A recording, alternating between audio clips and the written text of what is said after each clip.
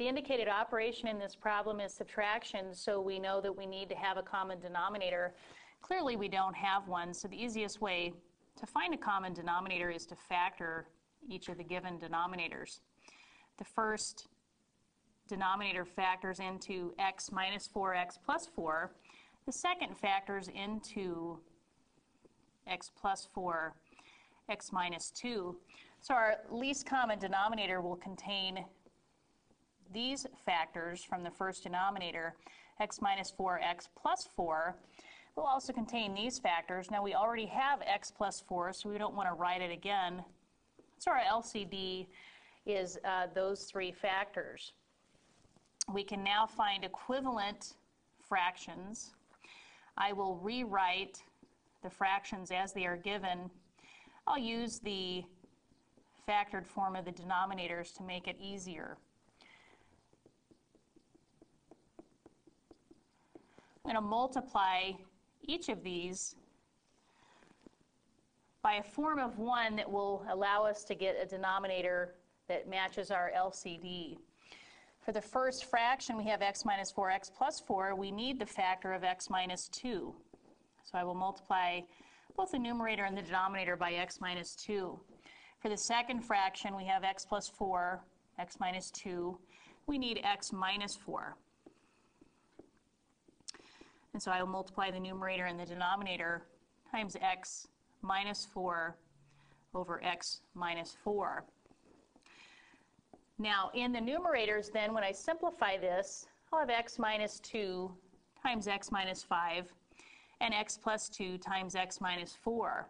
So I will go ahead and multiply those. I can actually do that up above to save having to write another line. So I'll write, using the distributive property, x squared minus 5x minus 2x, which is minus 7x, plus 10. That, of course, is this multiplied. Minus, and then I can multiply these.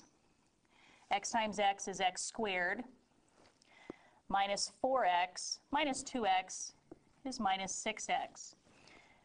Negative 2 times negative 4 is 8. And so I end up with this subtract this, which is equivalent to adding the opposite of the second quantity. Now, I know that when I add fractions, I will add the numerators. And so my next step will be x squared minus 7x plus 10 plus negative 1 times x squared, which is negative x squared, plus 6x plus negative 8. I can put that all over the denominator. And then I can simplify.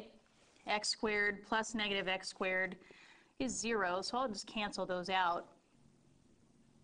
Negative 7x plus 6x is negative x, and 10 plus negative 8 is plus 2.